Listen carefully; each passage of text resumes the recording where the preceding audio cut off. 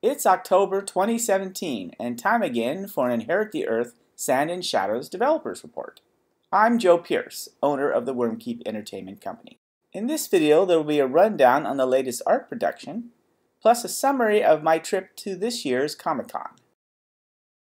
Last report I said that Ed Lockabon was about to start drawing the background for a scene based on the elk training grounds that appeared in the webcomic. Here is his rough draft of that background. This area is accessible from the completed scene known as the Elk Guard Post. Two characters have had their animations completed. The first is the new character that I gave a preview of in the previous report. Hi, I'm Lisa. Do you want to hear a juicy rumor? Not right now, Lisa. Lisa is animated by Julie Butler, aka Falconese, who has returned to the project after a long hiatus. Ryan Paxton has provided me the final frames for Laura.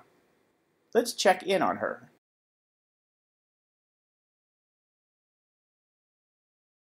I have great confidence that the orb will be recovered. I'm sure Riff appreciates that, Laura.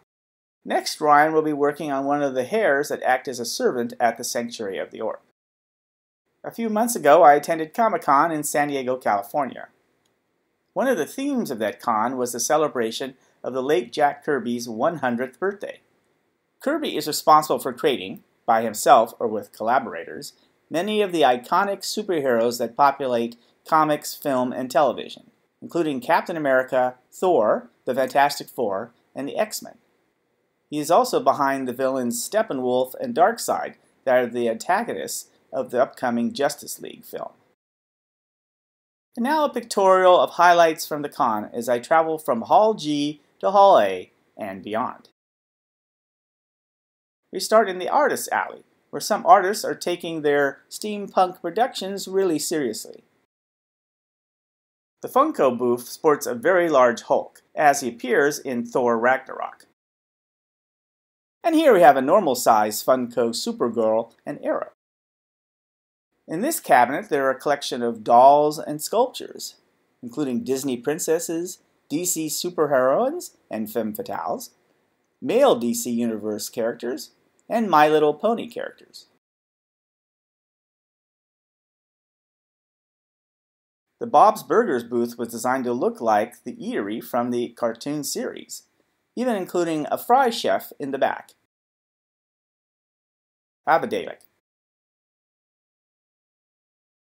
Here's a reproduction of a small section of the Star Trek The Next Generation bridge set. Disney continues their production of picture disc vinyl records, this time with Star Wars The Force Awakens soundtrack. I believe these are actual costumes used in the films that are going to be auctioned off soon. Square Enix has escaped from the video game area, which we will get to near the end of this report, to appear in the anime company section of the show floor. This Sauron costume from Lord of the Rings was displayed in the Weta Workshop booth.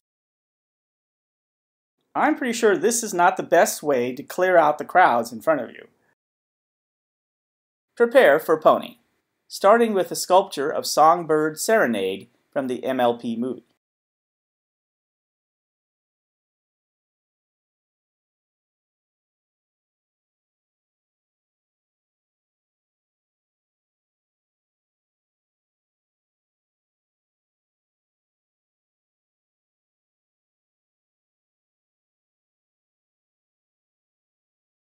That's all from the Hasbro booth.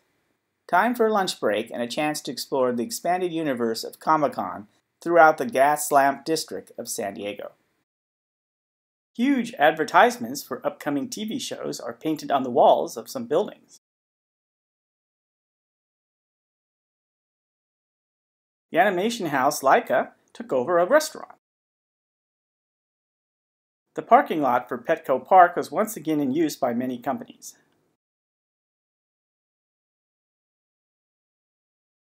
Exhibits even crop up in the median along the trolley line. On the way back from lunch, I saw that a storefront had been taken over by the new entry in the Star Trek franchise, Discovery. Inside, they were displaying costumes and props from the show. Being a longtime Trekker, I took many pictures.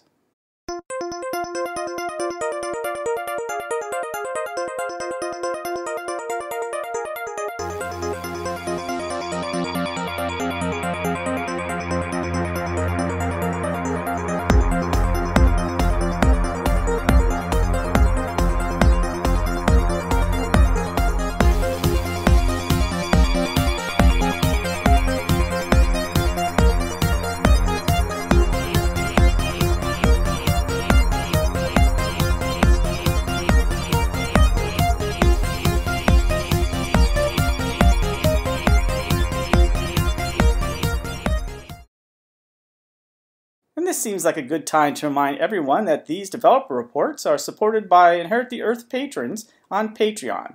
Please consider becoming a patron yourself. Now back to the con floor.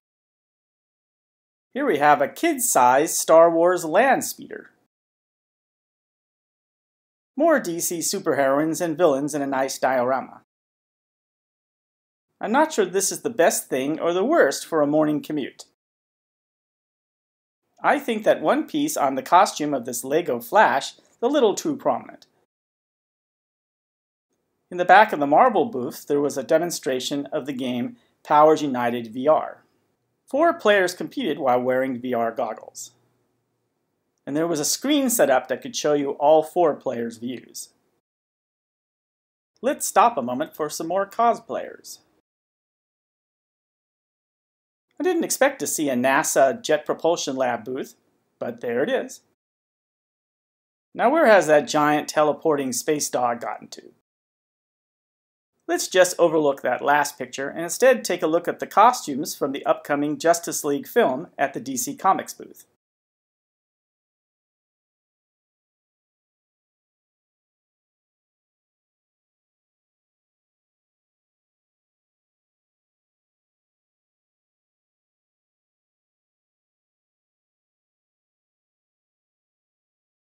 Wait, she's not from that film. Now that's truly disturbing. What me worry doesn't quite cut it. Moving on to the sideshow booth, we have Toothless from How to Train Your Dragon. And Vampirilla from, well, Vampirilla. K2SO from Rogue One. It takes all kinds here at Comic-Con. I would call this cosplay deep fried.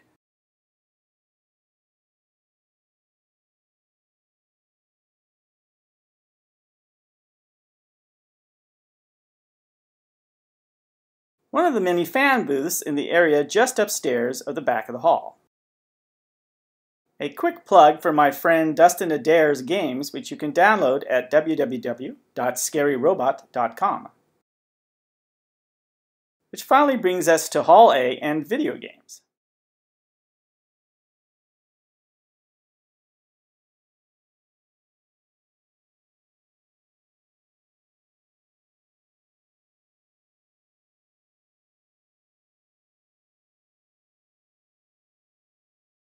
Here's an old school Wonder Woman.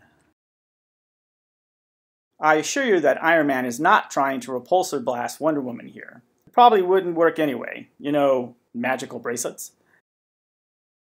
Or just magic in general. And we end with one final gathering of cosplayers. Time to beam up and end this report. Live long and prosper.